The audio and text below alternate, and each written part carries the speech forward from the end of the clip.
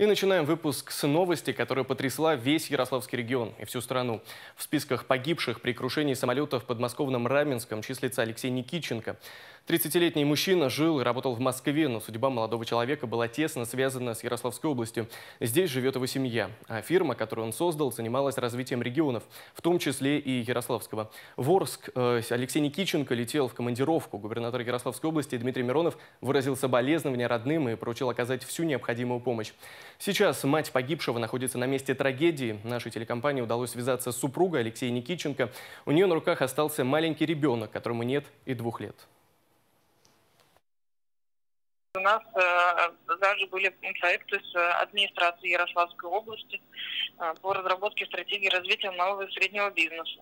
И за всю историю нашей компании мы добились очень существенных успехов, очень целеустремленным, очень амбициозным, которым все восхищались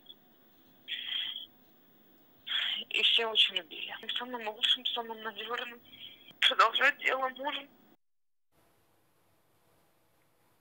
Авиакатастрофа произошла в воскресенье днем. Пассажирский самолет, который выполнял рейс из столичного Домодедово в Орск, Оренбургской области, исчез с радаров через несколько минут после взлета. На борту находилось 65 пассажиров и 6 членов экипажа. Все они погибли. Причина трагедии пока неизвестна. Росавиация и другие ведомства начали проверку перевозчика саратовских авиалиний. Эта компания осуществляет свою деятельность и на территории нашего региона. В частности, летом выполняет рейсы в Симферополь и Анапу. А в этом году планировалось открыть новые направления в турецкие Анталию и Даламан.